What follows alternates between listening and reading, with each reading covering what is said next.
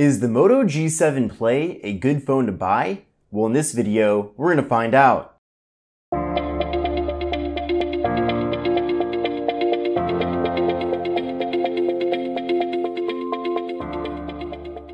Follow me on Instagram at KevinBreezeTV. Please join the Kevin Breeze Tech community on Facebook to chat about budget smartphones, ask questions, and help others. Hi everyone, this is Kevin here, and welcome to my Moto G7 Play review. Now I've had this phone for almost 3 months now, and I've definitely spent a lot of time using it. I've also compared it to a lot of other devices on the channel here, so make sure to check that out as well. Now this version of the phone is the Moto G7 Play with Alexa.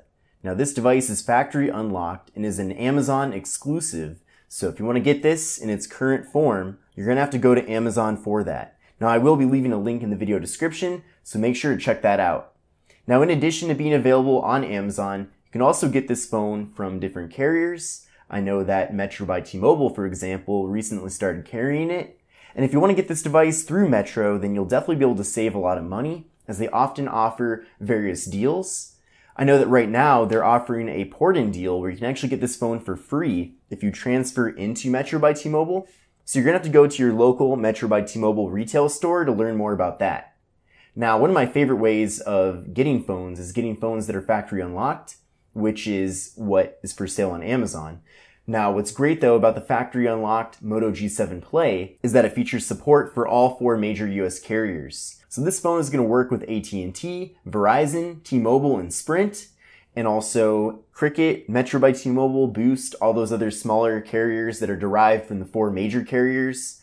So that's great because if you want to jump from carrier to carrier, or if you're not sure what your future is going to be with your mobile carrier, then this is the ideal way to go because you don't have to get a new phone just because you're switching carriers. Now, like I said, this is $179.99. It's definitely possible that the price has gone down since this phone was initially launched, so definitely take a look at the link in the video description to learn more about it. Now, this device features a 5.7-inch display coming in at 720p, and the display itself has a 19:9 aspect ratio with a 294 ppi. Now, up top here, we do have a notch, and the notch is pretty thick. It's pretty similar to the notch on the iPhone XS, for example, and I really wish that it had a smaller teardrop notch, similar to the design of the Galaxy A20, for example, which I actually just compared this phone to this phone. So check that out as well. But it does have a pretty thick notch on the top here, and because of that, there's not a whole lot of space for your various notification icons. So I do wish that notch was smaller. And then further down below, we have a chin here, and it's a pretty thick chin, and actually has enough space for the Motorola word mark. So overall, this device doesn't necessarily have the most appealing form factor and design, but it's also not a terrible design either. And the good news is that even though this display is 720p, it still looks really good, it's still really crisp and clear, and most people wouldn't even be able to tell that this is a 720p display compared to a 1080p display because of how clear it looks. Motorola did a nice job designing the display for this device. Now in that notch on the top, we have an 8 megapixel front-facing camera, and later on in the video, I have photo and video samples from this phone. We also get a front-facing flash, so if you take a lot of selfies in the dark, then that front-facing flash will probably come in handy. The device features 32 gigabytes of storage with microSD card expansion, so you can expand the storage on here if you want. There is no wireless charging with this phone, but it does feature a fingerprint sensor on the back, so we'll try that out right now. So that fingerprint sensor was really quick, and that's a great thing to see. We also get face unlock with this phone, so if you don't want to use the fingerprint sensor, or if you want to do face unlock in addition to the fingerprint sensor, then you can go ahead and set that up. Now we have a single 13 megapixel camera on the back side of the phone, and it does take very decent photos, especially for a phone in this price range, but you're not getting portrait mode, unfortunately. The cool thing though is that this phone can actually take video at 4K at 30 frames per second, which is almost unheard of for a phone in this price range. Now, the device features 2 gigabytes of RAM, which is a bit of a disappointment, but one of the really cool things about this phone is that it features the Qualcomm Snapdragon 632 processor, which is actually a pretty high-end processor for a phone in this price range. So combining that really good processor with 2 gigabytes of RAM actually will give you pretty good performance. On top of that, Moto gives you some really good software optimization with the G7 Play.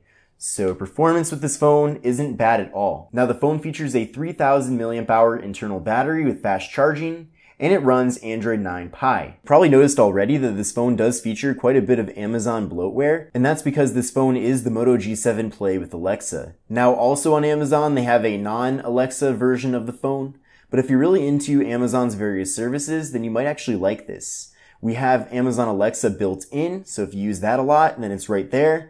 Of course, you have Google Assistant as well, so you can use that. So you have multiple options here for your various voice assistants. We also get Amazon Shopping, Amazon Music, Amazon Photos, Audible, so a whole bunch of Amazon goodies pre-installed here on the phone. But other than that, you don't really get any bloatware at all. Now that we've gone over the specifications of this phone, let's talk a bit more about the hardware. So I already talked quite a bit about the front here, with that 720p display at 5.7 inches, the 294 ppi, the large notch on the top, and the large chin on the bottom. Now on the left side, all we have is the slot for the microSD card and SIM card. Then on the right side, we have the volume button and we have the power button. Then on the top of the phone, we have the noise canceling microphone and the 3.5mm headphone jack. I do wish that 3.5mm jack was on the bottom of the phone though, because that's typically where I prefer it to be placed. We also have the microphone here and the USB-C port for charging and data transfer. Now on the back side of the phone, we have kind of a cheap looking and feeling plastic material. It's not too bad, and what's nice is that it doesn't absorb too many fingerprints, but it is still kind of cheap looking. We have the camera module, we have the flash, we have the fingerprint sensor, and that's about it. Display with the 19:9 aspect ratio, and the A5 Pro is a 1080p display with the 19.5:9 aspect ratio.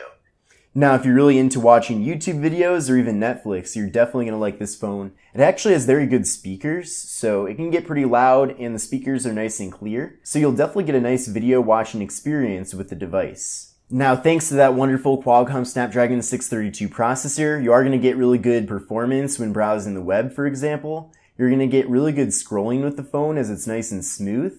So that's one of my favorite things about that processor, is that it really does give you quite a bit of power.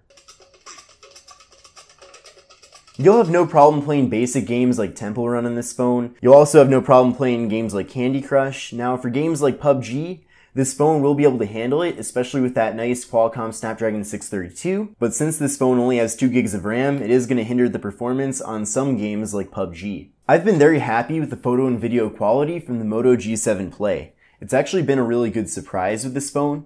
It takes nice and clear photos that really do look pretty fantastic. And the colors are really good too. The focus is really nice as well. And it also takes really great looking videos. So I really don't have any complaints about it. It does a good job taking nice looking selfies. And for this price range, it's about what you'd expect. Of course, you're not going to win any photography awards, and it doesn't measure up to flagship phones like the Galaxy S10, LG G8, or iPhone XS.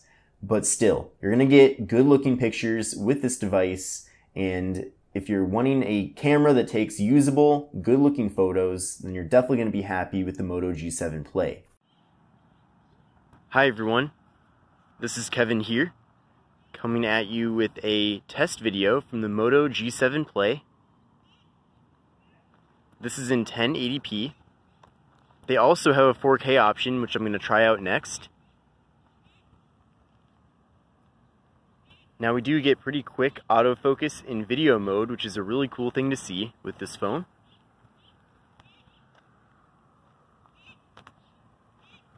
To a close-up of this bark. Very cool. Very fast autofocus here. So overall, it looks like the video is pretty decent, especially considering that this is a lower-end budget phone. But let me know what you think in the comment section below. Hi everyone, this is Kevin here doing a front-facing video test from the Moto G7 Play. So let me know what you think of the quality from this device. But this is with the front-facing camera on the phone. So let me know what you think. Hi everyone, this is Kevin here coming at you with a 4K video from the Moto G7 Play. This is at 30 frames per second. And it's actually pretty surprising that 4K even works with a device in this price range. So really cool to see that that's available. But let me know what you think of the actual quality from it. I already did a 1080p test, and I'm pretty sure for this review video I am gonna have to downgrade it to 1080p just because I typically don't upload my videos in 4K. But having this be originally filmed in 4K should give it better video quality than just filming it in 1080p, because downsampling usually makes the video look better. But let me know what you think.